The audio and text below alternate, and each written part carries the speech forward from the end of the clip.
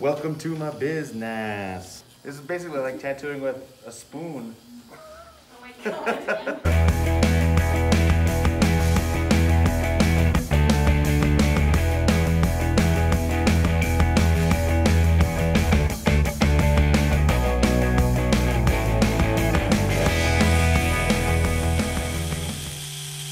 Shall we ask some questions? Yeah, let's do it.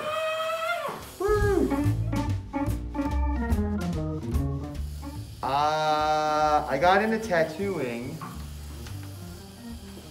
from being a musician, believe it or not. Tattooing, was part of the culture of getting, being in a band or going to punk rock shows. And so getting tattooed was part of that. And hanging out in a tattoo shop long enough, eventually it was kind of just offered to me to like, you're already here, kid. Why don't you sweep the floor and why don't you answer the phone? One little task turned into 2 tasks, and 2 tasks turned into 3, and before you know it, I was an apprentice without even expecting it or planning it. And this was before there was no Instagram wasn't around, Facebook wasn't around. There was an Ink Master. This was magazines and just flash tattoo shops. The iPhone wasn't even around. That's how youthful I am. As of today's date, it is 13 and a half years, coming up on 14, that I have been marking the masses. Meeked for life. That's the new hashtag. You're not marked for life, you're meeked for life.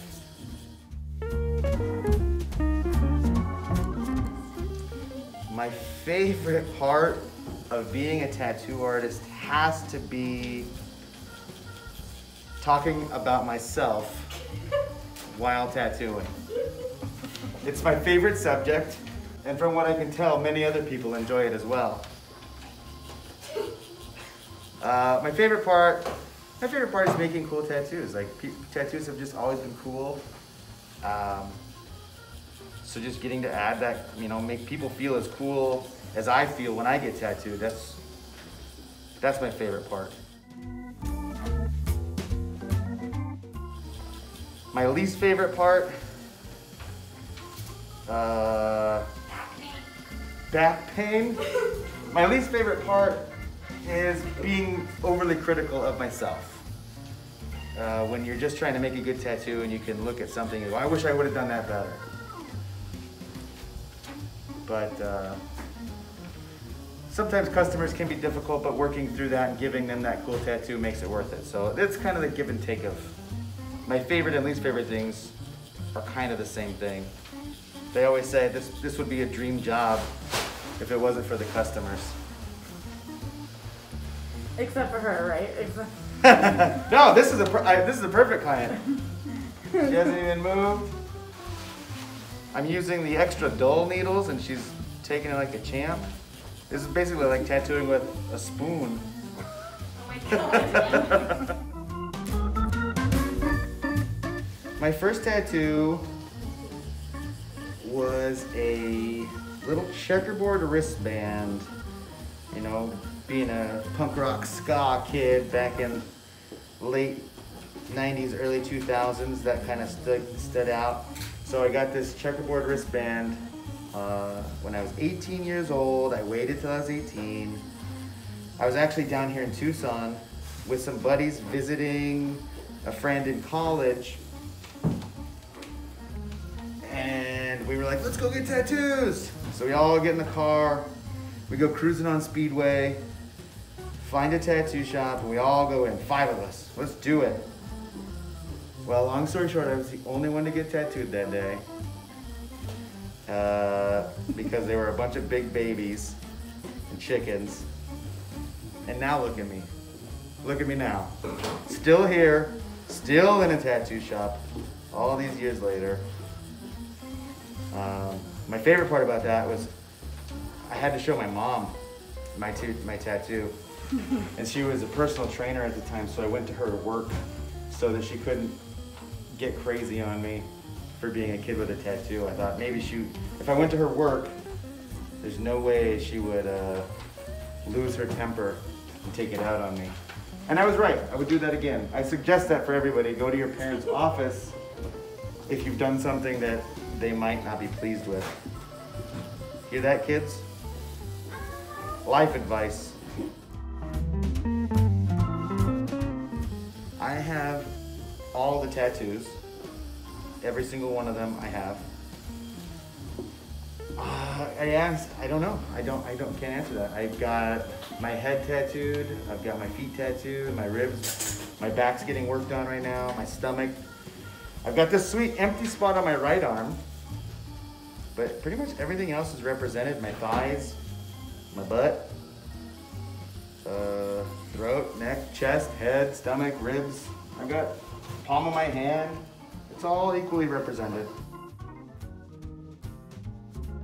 The answer, of course, is yes, because it's a rite of passage. I think, I would think everybody here that's tattooing has tattooed themselves.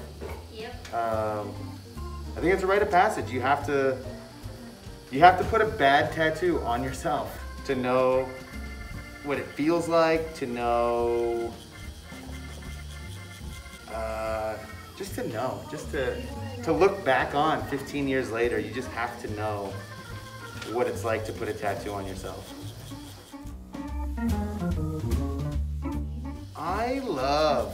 My favorite styles are traditional tattoo style and black and gray, like realistic tattooing.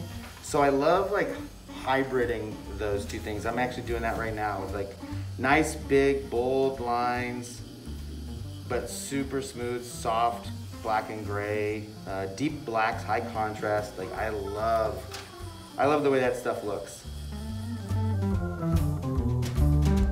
I think a big observation is like who's tattooing. That's changed a lot. In the 13 and a half years here in Tucson, the amount of female tattooers and young art student tattooers has grown and blown up, and like they've really changed what's possible with tattooing. I am not that. I am like, if it was on the wall, that's how I tattooed it. I wasn't creating pictures. I was a flash tattoo man. And so like the biggest change is the amount of talent in the business, as well as like the push towards female tattooers. There's a lot of more acceptance, and it's growing in that way. I mean, Art and Soul is like, outside of me and Caden, it's all a female cast of characters. And oh, the characters they are. I remember freaking cell phones. There was no iPhones when I started. So seeing people bring in an iPhone as like a tattoo reference is still like, whoa, this didn't exist. But those are probably like the two main.